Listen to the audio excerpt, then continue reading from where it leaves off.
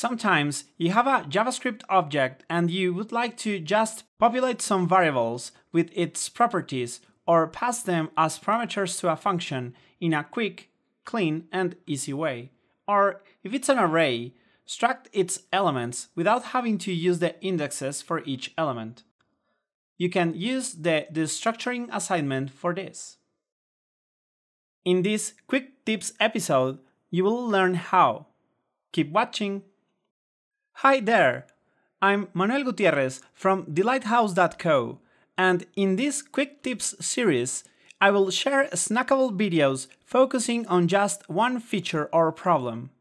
So if you're new here, hit the subscribe and the bell notification buttons below so you don't miss a thing.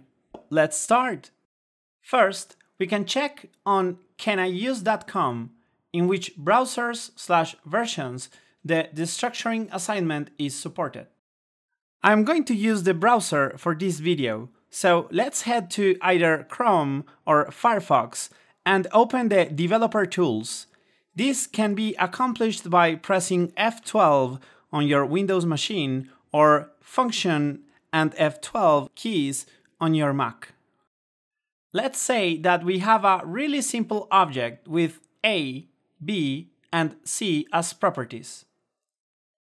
To assign the value for each property, we would need to define the variables between opening and closing curly braces, the assignment operator, and finally, the object that we want to destructure.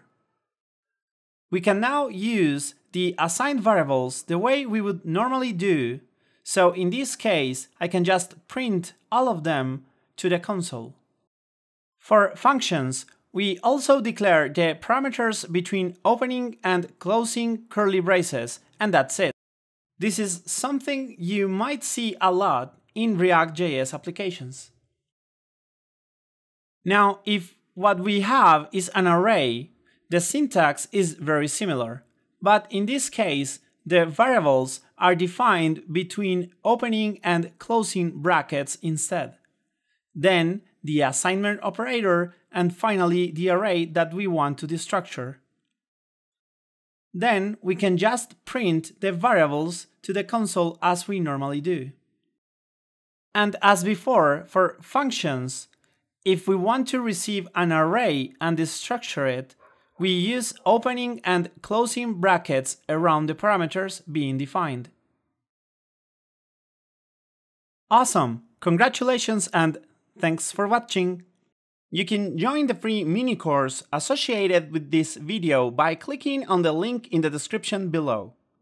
Share any comments or suggestions about the series or future topics. And if you like the video, also hit the like button below.